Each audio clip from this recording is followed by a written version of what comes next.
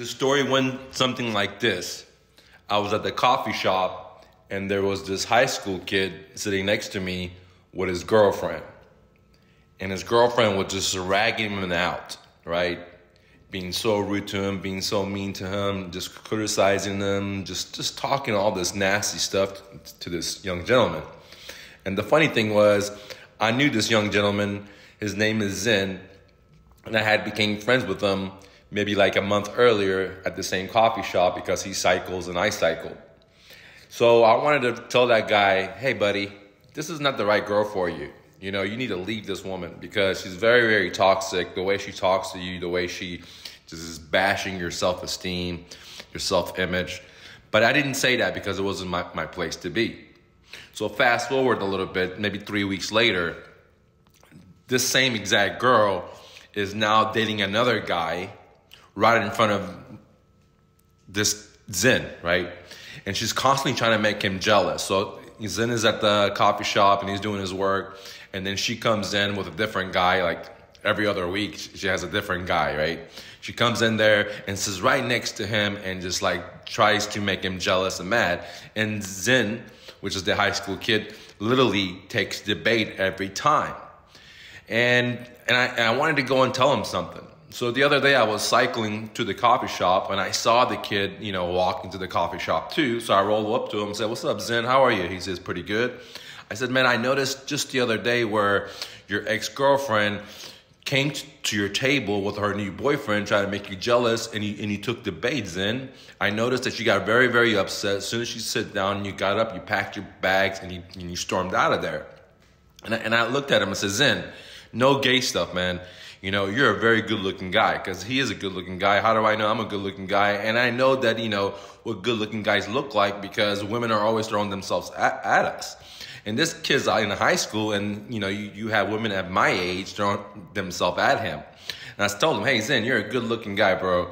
This is a blessing that this girl has left you. This is a blessing that you just see what kind of crazy women are out there.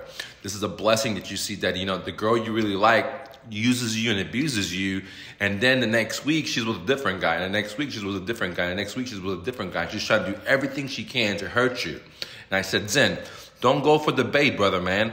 Don't go for it. Say thank you, God, that this girl is out of your life, and say thank you, God, that you get to see how vicious, how scandalous some of these women are, or people are in general. Right, Zen? And I said, man, look, dude, you know, you're a good-looking guy. You can have so many different women, but you're getting pissed off over this stanky bitch, right? That's disrespecting you the other day, telling you all kinds of stuff that hurt your self-esteem. Then she disrespects you with just instantly breaking up with you and dating 3 other men, constantly flaunting them right in front of you. I said, man, Zen, you're way better than that, brother. You know, you are way better than that and you deserve way more. And, you know, the guy was just like, just shocked, you know. And I think that God put me in this place to let this kid know because this kid is a very, very smart kid. I talked to him before and he wants to be a physicist. And I mean, he's a very, very intelligent kid.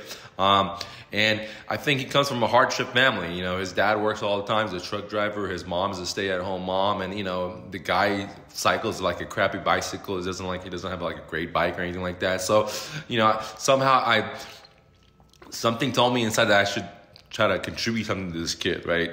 And so I told him these 2 things, man. I said, hey, brother, man, you know, leave this stinky bitch, right? Learn your lesson that some people are going to be so evil that they're going to constantly hurt you even after you break your relationship, right? And you have to respect yourself and be able to walk away from that.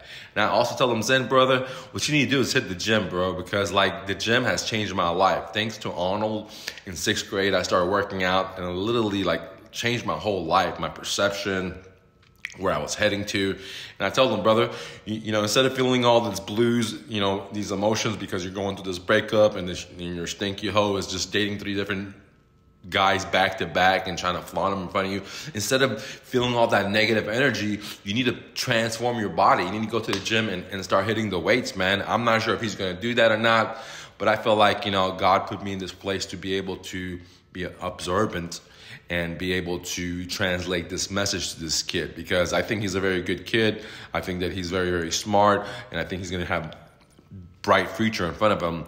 But having shitty people like that in your life can truly destroy your destiny. And I didn't want that to happen to the kid. And that's why I took the courage and the balls to go up to him like, hey, dude, I'm sorry. I noticed all this shit. Here's my 2 cents and hit the gym, brother. So I hope he really takes up on the gym part because it's going to revolutionize his life. I really hope that he really learns from this stinky girl that, women or the opposite, some people are just so fucked up, man, that they come from such a broken families or so much, they're just broken, right? That when you're around them, they're going to make you broken. Right. And it's very important to realize that. And this is something that I didn't know in my own life. Right. And now I've learned my lesson. And therefore, I wanted to reach out to this high school kid named Zen and say, brother, don't be making the same mistakes that I have. You know what I mean? Because the wrong woman can literally destroy you. And the right woman can literally lift you. And I have the honors to have the experience of both women. When I had my first wife was someone that helped me build me to where I was. And my second partner was someone that put me on the street, someone that didn't work for 10 years. And I spent every ounce of money that I had into her. And then she just took my kids, put me on the street without even a 10-minute notice, man, right? So I'm very lucky to be able to experience both the devils, right? The one on the on sand and one on the other sand. And I'm very, very lucky. And then I wanted to pour my experience in this kid named Zen because I feel like he has a bright future, right? He's a very, very smart kid, good-looking kid, and I think he has a bright future in front of him because he can get any woman he wants, and he can be anything he wants to be in life. And by cutting off bad influences will allow him to be his dream. And I feel like God put me in a situation where I had to step up and put my 2 cents into a kid that I don't really know and let him know everything's going to be okay, brother. Hold your head up, hit the gym, fuck that bitch. You'll get a better one. Peace.